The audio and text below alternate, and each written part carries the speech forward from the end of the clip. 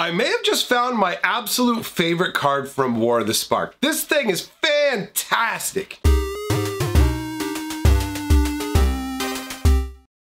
Greetings, owners of fine luxury cardboard rectangles. We are here today to talk about a very, very interesting card from War of the Spark. Something that both excites me on an art level and flavor level, and at the same time is very interesting mechanically. It reminds me of a number of old cards from back in the day at different points in Magic the Gathering's history. So what we're going to do is we're going to break this discussion up into two chunks. What we're going to talk about first is the card's mechanics, how it works, and the cards that it's reminiscent of. And then afterwards, we'll get into the gushing about the artwork, because honestly, the artwork is just through the roof on this one. It's absolutely incredible. So the card we're dealing with today, if you don't already know, is Deliver Unto Evil. Man, this card really, really stands out from the other cards. Let's take a look at what you get here. 1 black, 2 colorless, and I gotta say, honestly, thinking about yesterday's video and discussing the Elder Spell, black is getting some really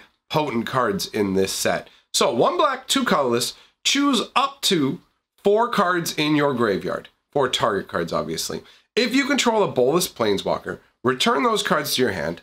Otherwise, an opponent gets to pick 2 of those cards, and those chosen cards, you leave those in your graveyard and put the rest into your hand. And then you exile Deliver Unto Evil. So on the surface of it, it's very, very simple. You're going to get to pick 4 cards in your graveyard that you want to get back. And I like the fact that it's up to 4, so you can use it if you have 3 cards in your graveyard and just are okay with getting 1 back if you don't have a Bolas. So you choose 4 cards. If you happen to have a Bolas on the board, which isn't the easiest situation to be in considering how they cost, most Bolases cost at least 5 mana to cast. So having a Bolas on the table is not going to be super easy. I'm guessing most of the time this spell is going to be cast with just your opponent getting to pick. So you'll pick 4 cards, and then under most circumstances, your opponent will pick 2 of those, and you won't get those 2. But you'll basically, what'll happen is pick 4 cards, the 2 least desirable of those 4 cards go back to your hand. And this is a departure from a lot of black spells, which normally only let you return creatures from the graveyard.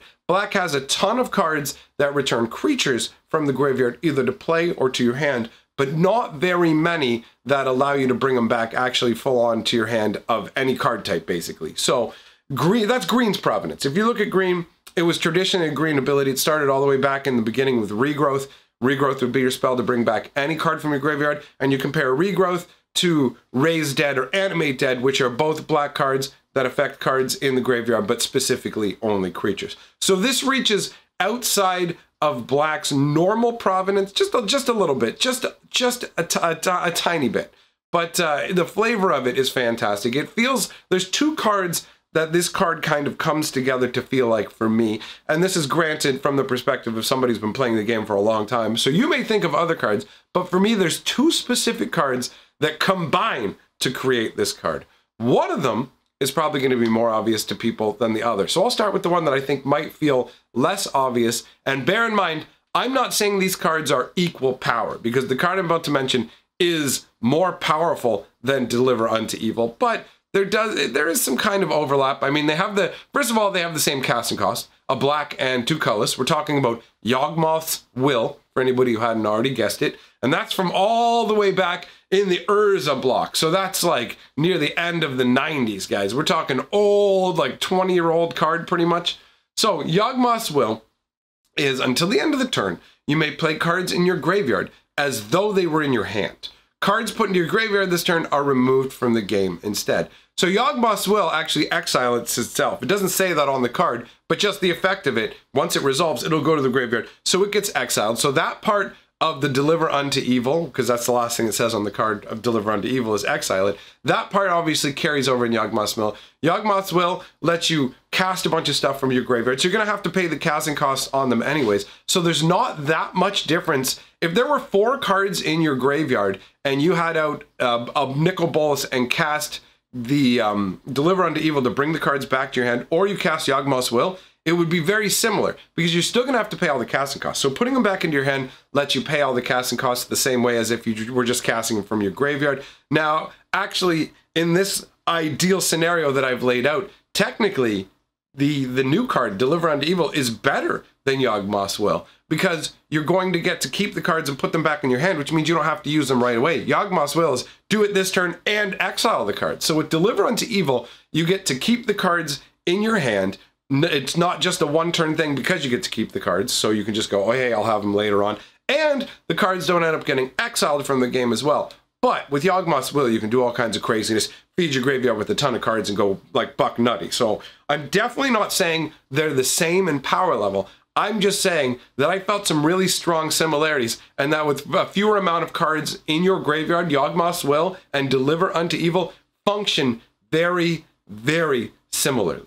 Because it's just really a difference of cast it from your graveyard or put it in your hand and then cast it. Same difference if you're doing it all in one turn. So they're both better in different situations. Overall, power-wise, I'd say Yawgmoth's Will is the stronger card.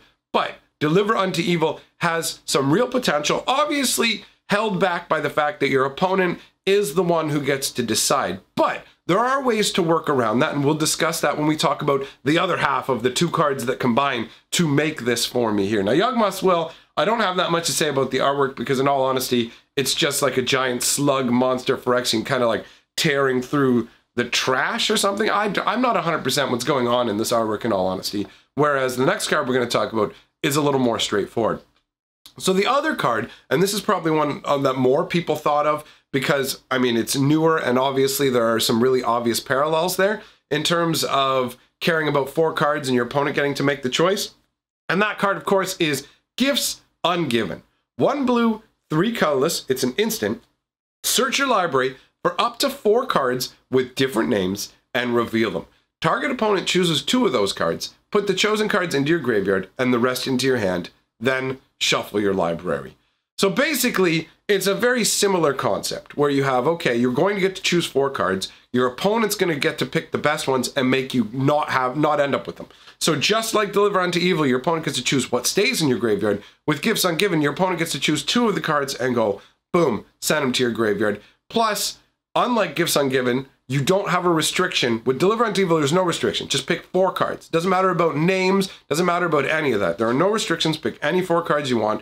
Gifts Ungiven is a little more restricted. Granted, that's because if they didn't do that, then you could just go and get 4 copies of the same card and guarantee yourself 2 copies of it. So I understand why Gift Ungiven is restricted in the way it is. Now, I said earlier, like a minute or 2 before, about how it's not necessarily a limitation that's that big a deal when your opponent gets to pick what you don't get. And the reason I'm saying that is with Gifts Ungiven, what people ended up doing was they would go and get 2 cards that they really wanted, and then they would go and get 2 cards that would let them get things back from their graveyard. Basically, the idea was, I'm going to get the cards I really want, and I'm going to get the things that will get the cards I want back in case you put them in the graveyard. So it's like, oh, I'll grab an Eternal Witness. When Eternal Witness comes out, you return a card from your graveyard. So the whole thing was, pick 2 of these. It really doesn't matter in the end what you pick because I'm going to get what I want. So people found ways around those restrictions. Now, Gifts Ungiven, I really enjoy the artwork. I like the blues and the purples. You've got this sort of Tommy just sitting there with her ears kind of laid back, just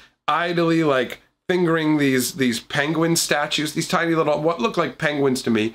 And I like that they represent the 4 gifts, the Gifts Ungiven. The 4 of them are sitting there as there's 4 cards that are being searched up. I like it when it's visually represented, the number of like items you're dealing with, if it's card drawing or whatever. It's cool to have that. So these 4 represent the as of yet Gifts Ungiven. And I like the name of Gifts Ungiven because half of the cards go to the graveyard, and those are gifts that you'll never get. I mean, obviously people found a workaround, but flavor-wise, Gifts Ungiven is a really cool card, honestly. And it's very different, and it's combo-licious. So, Deliver Unto Evil has a similar kind of feel. Obviously, it does have a restriction compared to Gifts Ungiven, whereas Gifts Ungiven can go through your deck.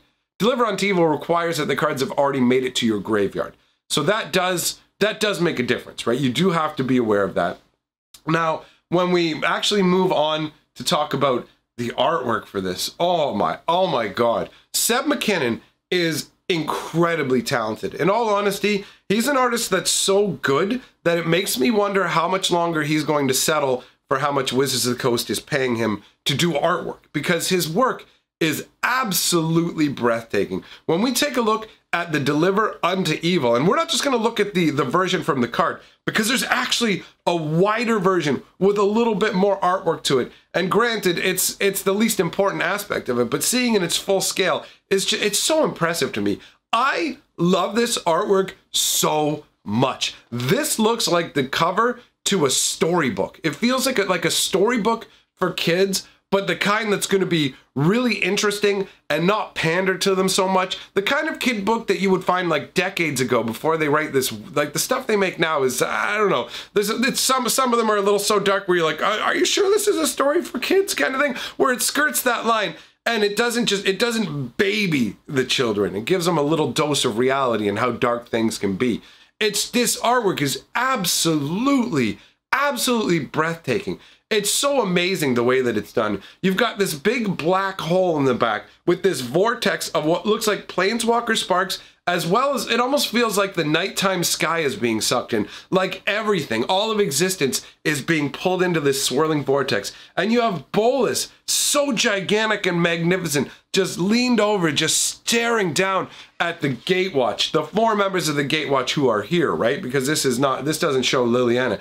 And they're all shown with their heads like bowed and defeated. There's just this feeling of like they've got their hands on each other's shoulders, like they're on display. Like there's just something that's just so defeated about their look. It's absolutely incredible. And you've got Bolas lording there over the city, and you can see the city is all on Bolas's side, and Ravnica is pretty much all city. So it makes it look like he has just dominated the entirety of Ravnica, and you have the Gatewatch out kind of in this desolation. I'm not sure exactly what the things in front are supposed to be. I don't know if those are branches with like little dots of light running across them, but whatever it is, this artwork has like such a bleak feel to it when you look at the Gatewatch and see them defeated. And I don't know, just like the bowed posture, you can see like not only are the heads down, but their shoulders, like look at Chandra. It's like a shoulder slumped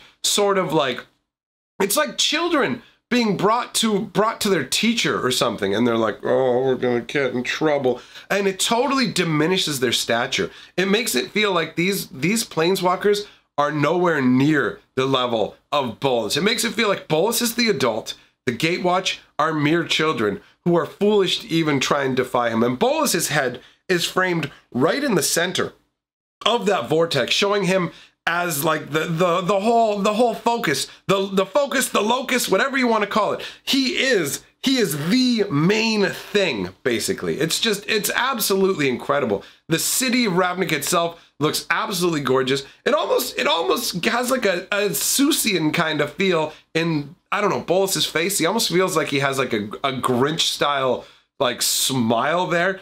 But he also just looks ancient and wise and powerful. And it's funny because he also has his head bent down, but they have the Gatewatch has their head bent down in subjugation, and Bolas has his head bent over in inspection. It totally gives me that feeling of some like stern teacher or adult looking down at little like school children and just judging them, and the kids are like, oh, we're sorry we broke the window, Bolas. That kind of thing. It's just, I would not want to be another artist who does magic art right now and have to compare my work to Seb McKinnon, because the man is just a beast. This artwork screams to me of old world Magic the Gathering. This is the kind of stuff I'm talking about. I've talked before about how I'm not as big a fan of the art direction in current days, but this is amazing. Seb McKinnon is responsible for so much incredible artwork, and we are genuinely lucky to have such a talented person. And I mean, there are a fair number of talented magic artists, but he stands out. It's like in the anime shows when they have one of those little kid prodigies who's just better than all the adults around him, and the adults are like, whoa, but they're also like kind of like, oh man, I wish I was like that. It's that level here with this artwork. This is incredible. I mean, I don't know any of the proper terms to describe artwork, so I'm sure anybody who actually does know laughs at the way that I get all excited and describe it, but to me, it's just so incredible. It just feels like Bolas is dominating all and devouring all with a magical vortex. This artwork is, I want more. I want more of this. So let me know what you guys think. We're gonna go ahead and roll the golden scroll. Those are the people who have my back on Patreon or through channel memberships. Thanks very much for supporting what I do. Special shout out to Captain Pickle, Captain Jack Pickle, for raising his Patreon pledge. Always happy to have that support. Thank you very much. And to all of you, I say, I will see you guys tomorrow. Thanks for being here.